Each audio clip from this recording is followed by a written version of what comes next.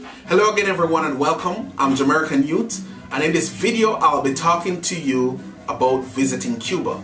I'll be talking to you about the do's and don'ts of visiting Cuba. So I recently had the opportunity to visit Cuba, and there were some things I discovered that I think you should know before you go to Cuba if you ever decide to visit.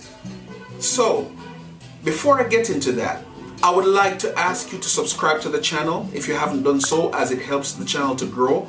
And I'd like to ask you to hit the like button, as it pushes the video out to more eyes that may want to see this information or hear this information, just like you may.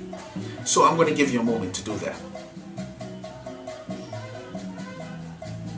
So without further ado, here are my do's and don'ts of visiting Cuba.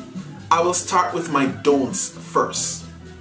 So when visiting Cuba, do not go to Cuba without cash. So yes, you will need cash before you go to Cuba. And I mean, you will need to withdraw your cash in your country of origin and take it with you to Cuba to exchange it in Cuba. So for example, if you're leaving from the United States going to Cuba, you will need to take your currency with you from the United States and take it with you into Cuba. And the reason why this is because there will not be a lot of ATMs around for you to withdraw cash. Once you are in Cuba, once you leave the airport, all the cash you have is all the cash you will be able to use. And you may not be able to get to use any other currency after you use this amount. No, you can get currency from the airport. I've never done that, so maybe you can go back to the airport and get currency. However, if you're not planning on going back to the airport before you leave, the currency that you have with you while you're in Cuba is the only currency that you will have. In addition to that, having a debit card and a credit card, if it's a US debit card and credit card, will not work in Cuba. So you will not be able to use your cards if you're an American. Maybe if you're from you're using a card from a different country, it may be able to work, but if you're using American cards, it will not be able to work. So make sure you have all of your currency that you want to use.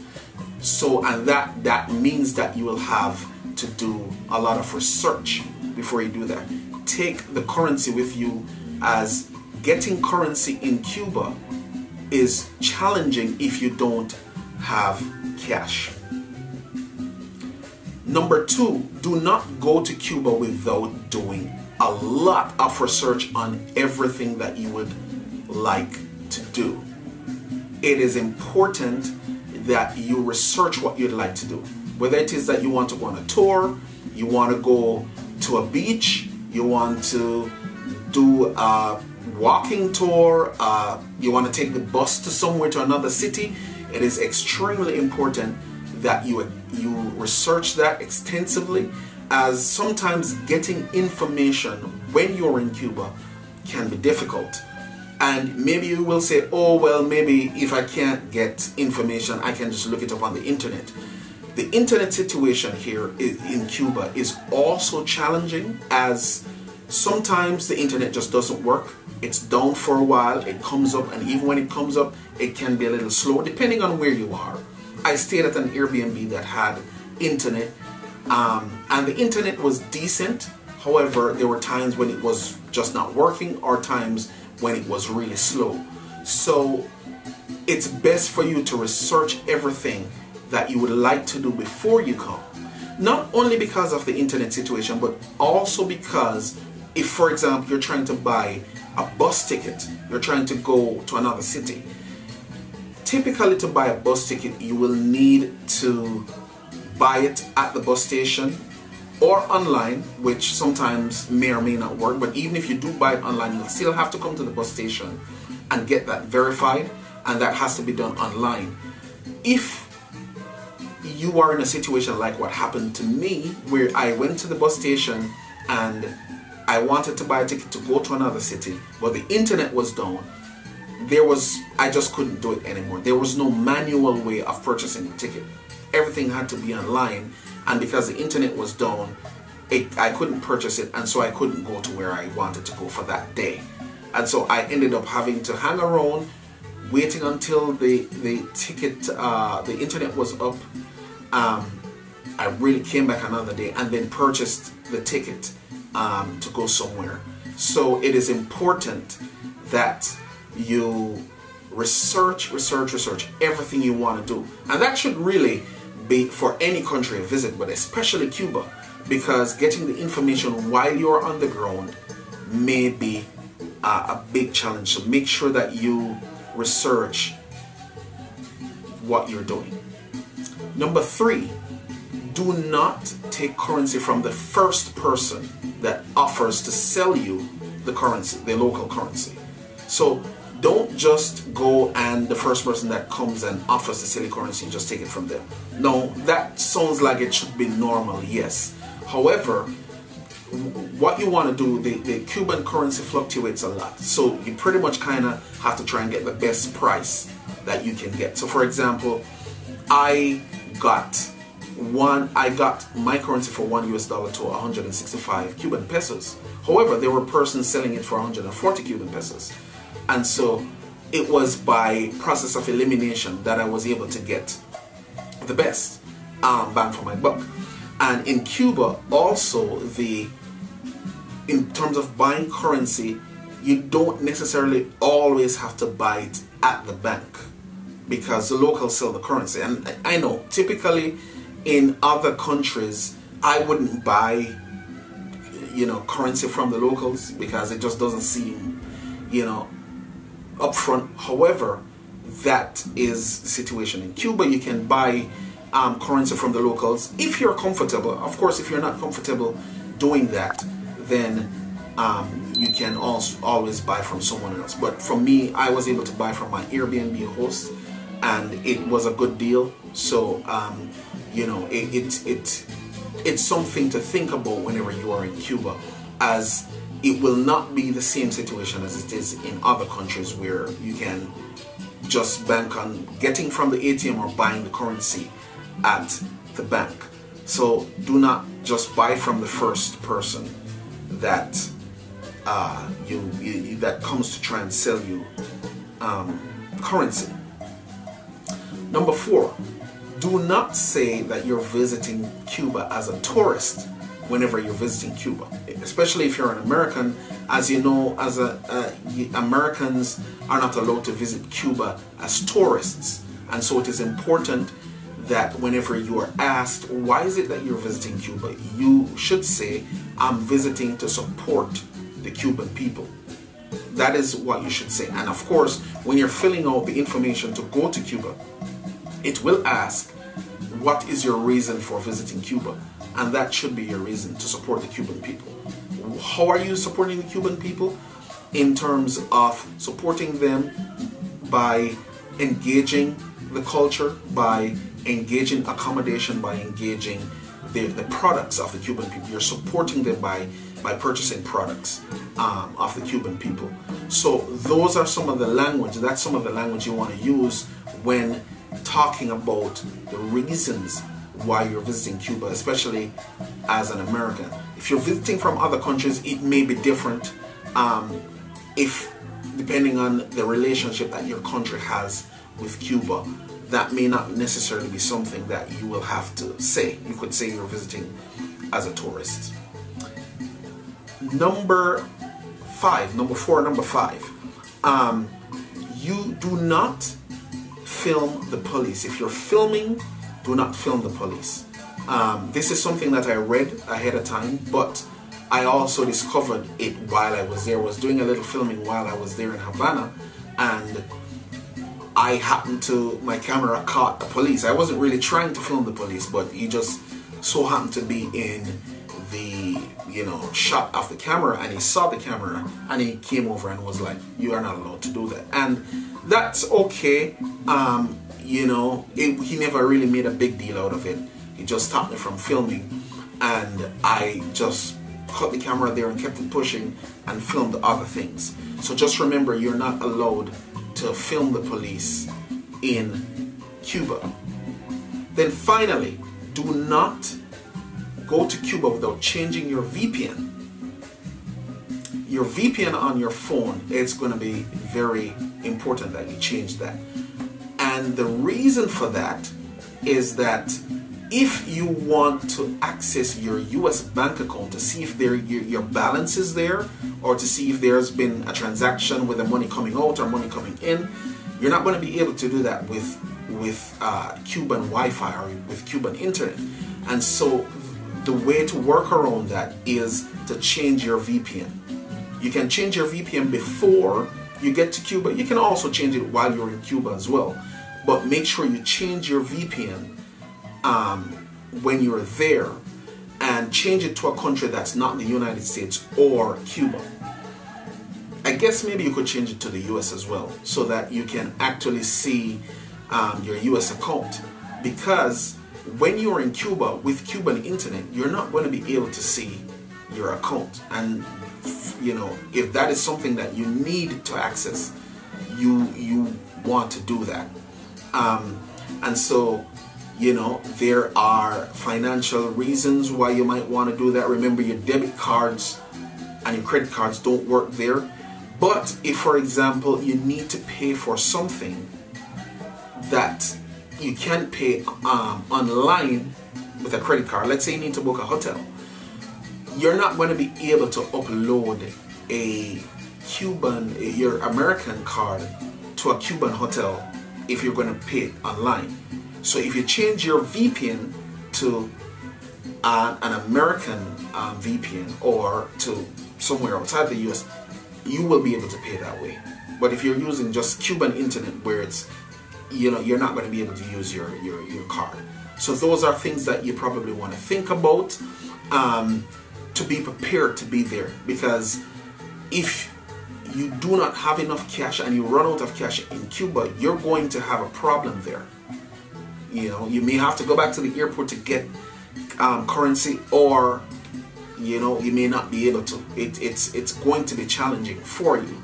So just think about changing your VPN or having a VPN changer thing on your phone, so that you can change your VPN when you're in Cuba, so that you know you're able to access your money, your funds, and so on and so forth. Okay. All right. So those are my don'ts of Cuba. But let's talk about the do's, some things that you should do while you're in Cuba.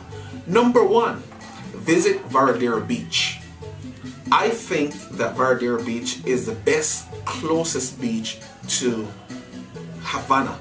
And I'm saying this assuming that you're flying into Havana. I mean, some people fly into Santiago, but I'm talking about if you're in Havana, visit Varadero Beach. It's the best, closest beach to Havana.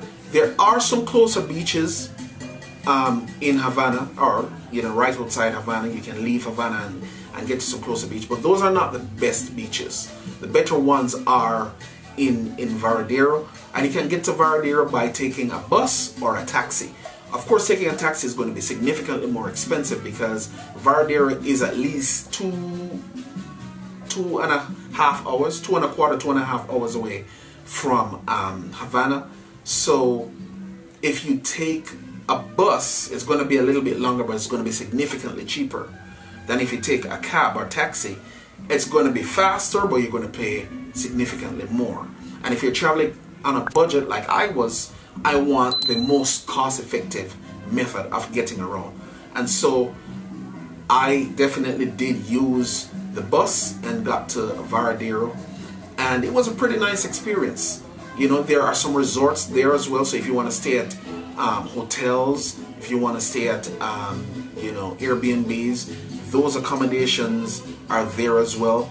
So I recommend that Varadero Beach is one place that you visit. Number two, do a walking tour of Old Town Havana and the Hotel Inglaterra area. So Old Town Havana in general, Hotel Inglaterra is in Old Town Havana. But do a walking tour of there. Old Town Havana has nice architecture, you know, really nice colonial architecture. You know, you will see some really nice buildings there. The Hotel Inglaterra area, you will see the Capitol building, you know, and you'll also see where the classic car tour begins. That's right where the Hotel Inglaterra area is. It's really nice to do that walking tour, to see Old Town Havana. It gives you that Latin American / European vibe, because when you get outside of Havana, it tends to be a little different. It tends to feel like a little more Caribbean, a little bit more of a Caribbean feel outside of Havana. But in Havana, it gives you that Latin America / European type feel. So do a walking tour of Old Town Havana, and you know, look around. You'll see Hotel Inglaterra. You'll see the classic car, and you know, you will get the whole ambience of Havana. Number 3, that leads me to number 3, do a classic car tour. The classic car tour is one of the iconic things that you can do when you're in Havana, when you visit Cuba. The classic car tour is essentially a tour where you pay for a driver to drive you around in a classic American vehicle around Havana, where you can pretty much stop and take pictures and so on and so forth. Depending on how long you want the tour to be will determine the price, but you're going to be paying anywhere from $50 up to $70. So the classic car tour is very interesting. You know, as some of you may know, in Cuba there are not a lot of modern vehicles there. There are lots of American cars, classic American cars from the 1950s, 60s that are still used in Cuba. So it's like going back in time to some extent. But some of those cars are very well kept, very well maintained, and so they're nice looking, you know. And so if you do a tour in it, it could be a nice experience. But I also want to mention that there is another option of doing the same tour, but with the Havana bus tour or Havana bus tour. It's a double-decker bus where you have the upper level and the lower level, where you sit in the bus, and it essentially does the same tour that the classic car tour does. However, it's at a much cheaper cost, and of course you're doing it with a lot of other people who are touring as well. The cost for that is about, I think it was about $11. I don't think it's more than $11 US. So if you compare $11 US to if you do the bus tour versus $50 to $70 US if you do the classic car tour. So I personally did the bus tour because, you know, I was traveling on a budget again, and you know, the difference between the two though is that, or another difference between the two is that the bus tour, you are not able to come out and take pictures and do all of that and then hop onto the bus, because it's just one tour all the way through. However, a nice perk about the bus tour is that whenever you buy a ticket for the day for the bus tour, you can use the bus for the entire day. So I think the bus runs on a schedule. I think it runs every hour or every hour and a half or something like that. So if, for example, you're on the tour and you're driving around and you see a place that you would like to hop off the bus and explore, you can hop off the bus, explore it for as long as you want. Maybe let's say you want to explore it for an hour, and then in another hour to an hour and a half another bus will come around and you can hop back on that bus and complete the tour without purchasing another ticket. So you can use that one ticket for the entire tour.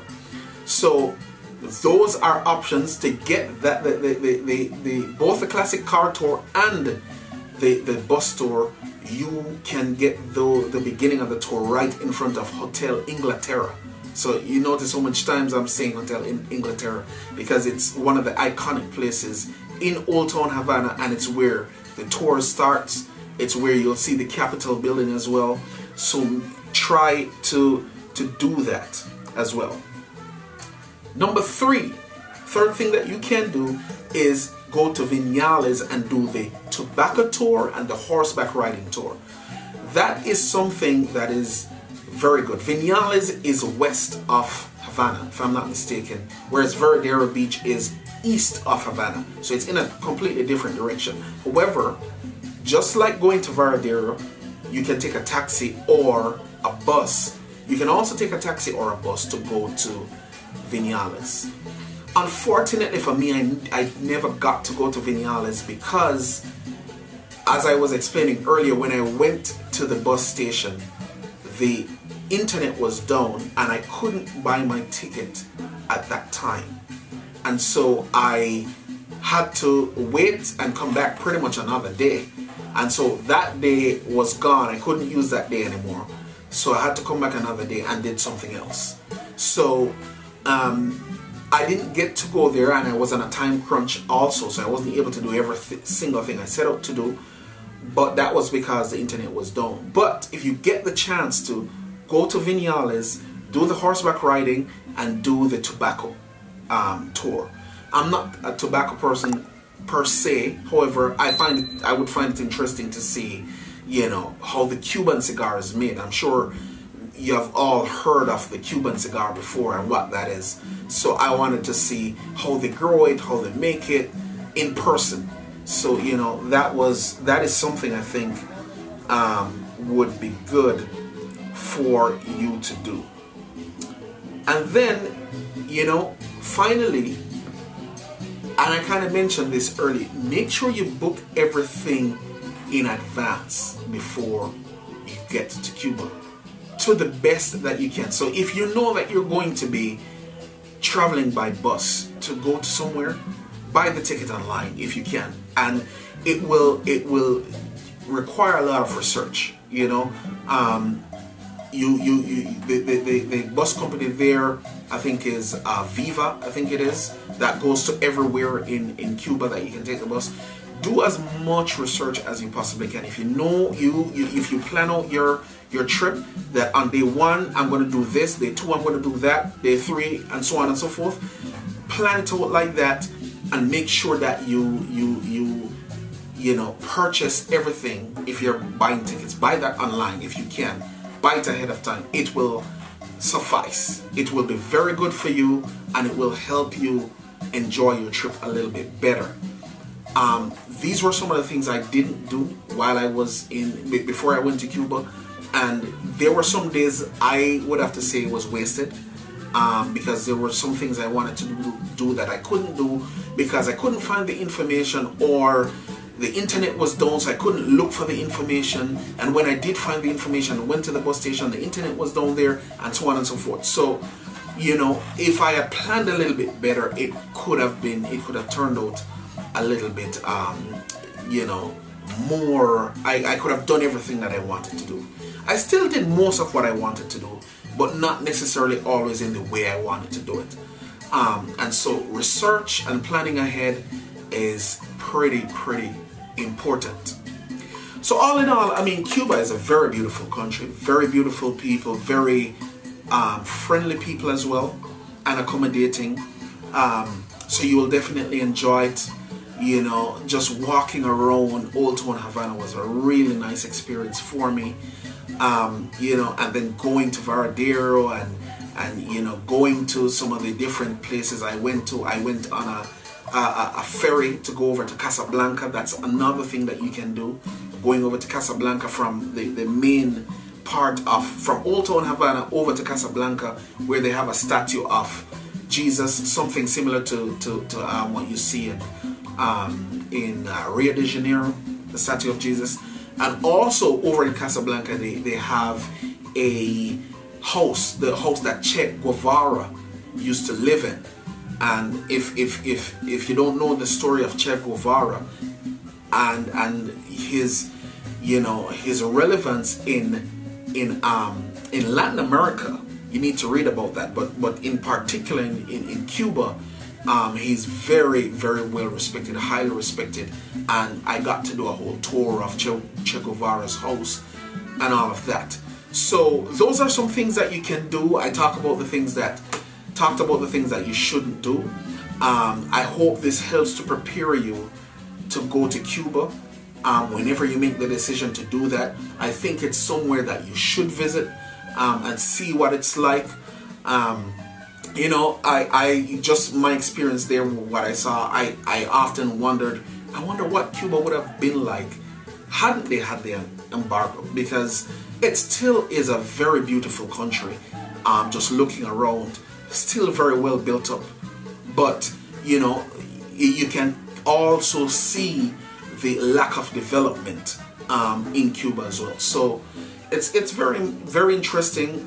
It's something I've always wanted to do. I'm from Jamaica. Cuba is 90 miles away from Jamaica. We're neighbors, and I had never been to Jamaica before, never been to Cuba before. So it's something I really wanted to do and really enjoyed doing while I was there. So I hope you learned something from this video. I hope you'll take something with you, and when you go to Cuba, you see something that I didn't mention here that you think, you know, needs to be mentioned. Feel free to share it. Feel free to share some of your comments. If you're somebody that has visited Cuba before and you know, there are things that you'd like to share, feel free to share this in the comment section below. But thank you for watching this video, and until next time, there's more to the world than where you live. Have a good day, everyone.